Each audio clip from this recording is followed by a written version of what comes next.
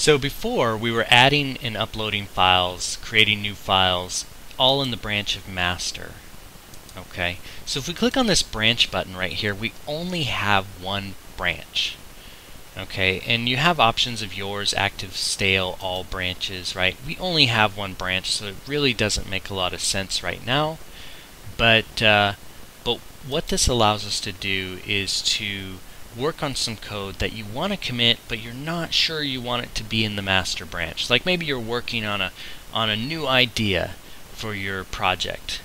For instance, while you're compiling ROMs for your phone, you might say, well, let's try if I steal some code from this other device, let's put that in there and see if that code helps my phone work any better. But I don't want to put it in the master branch yet because I'm not sure how well it's going to work. But I want to commit it, so I have it saved and take a look at it.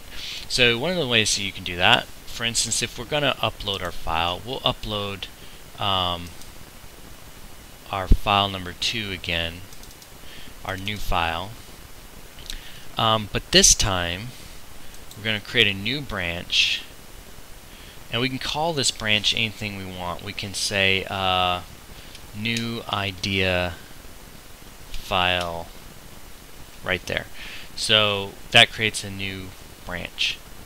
So we propose our change.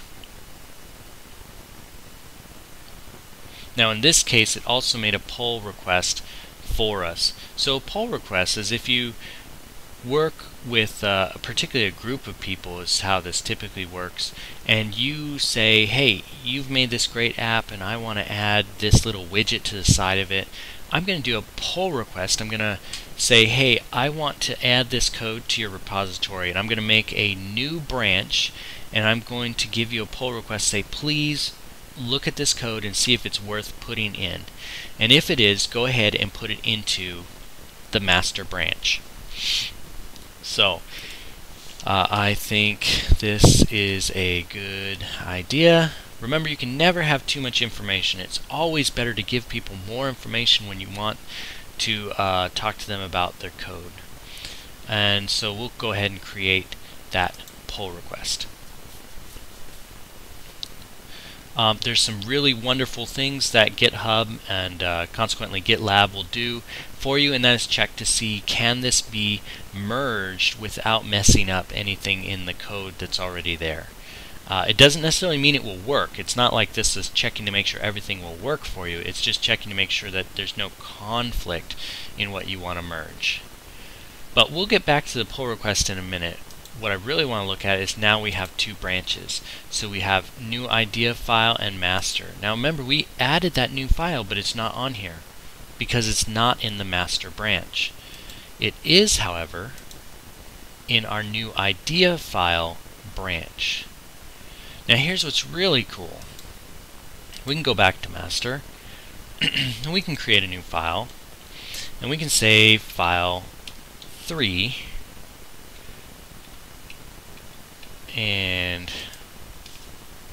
this is our third file, right? And we could fill out this information. We're going to commit it to the master branch, commit our new file. So now the master branch has file 3 and file 1, but when we go to our new idea file branch, it does not have file 3 because we didn't commit it to that branch, we committed it to the master branch. And hopefully this isn't too confusing, but it's supposed to be like branches of a tree as you think about it. You know, if you're pinning things to one branch of a tree, it's not going to be on every branch of the tree, it's only on certain branches of the tree. Now if we look at these branches, it says we have our master branch and our new idea file branch, and it's saying the active branch is the one that you just worked on. And what's great is you can change which one is the default branch. You could say, well, I really want this new idea file. That's really working out. I want that to be the new default. I want that to essentially be the new head branch, right? And so you can click on that and make that happen.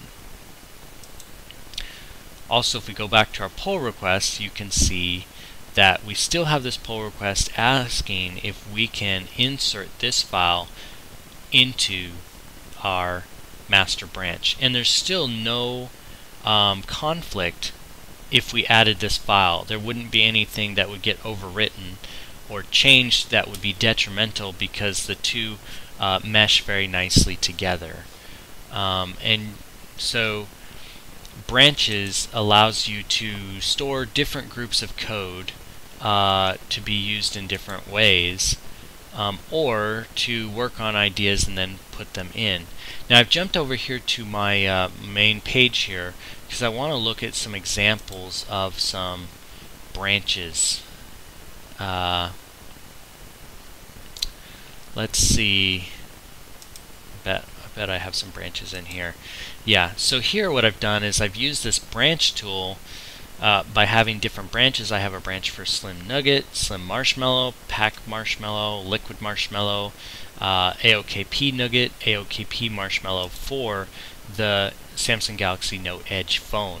And so you can actually use this as a way to separate your code and have less repositories.